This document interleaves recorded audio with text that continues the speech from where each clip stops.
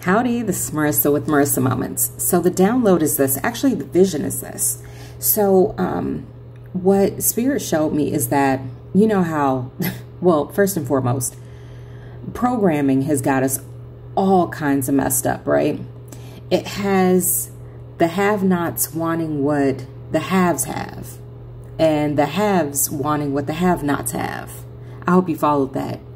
Because basically it's got everybody wanting what each other has, right? It's everybody at odds with each other, everybody envying each other, everybody checking out if the grass is greener on the other side of the fence, right?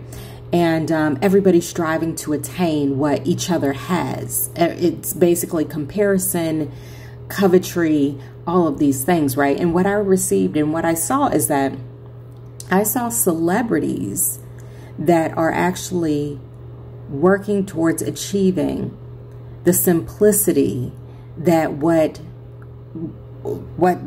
we perceive as the have-nots is having, right?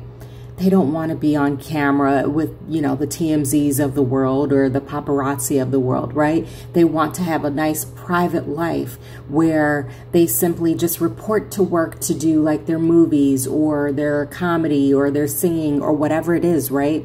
And they don't want to feel like they're being hassled or haunted or any of those things, right? They just want to go to their 9 to 5 and raise their families and do all those things. Now, of course, the have-nots see it on a different scale because it's like, okay, you have all of this money, you have all of this notoriety, you have all of these things, right? And to the have-nots, that's the goal, right? Hashtag goals is attaining the bag and all that type of stuff. So meanwhile, the haves are trying to get that quiet, humble life that the have-nots have, and then the have-nots are trying to pursue the money, the material goods, the fame, the fortune, the notoriety that the haves have.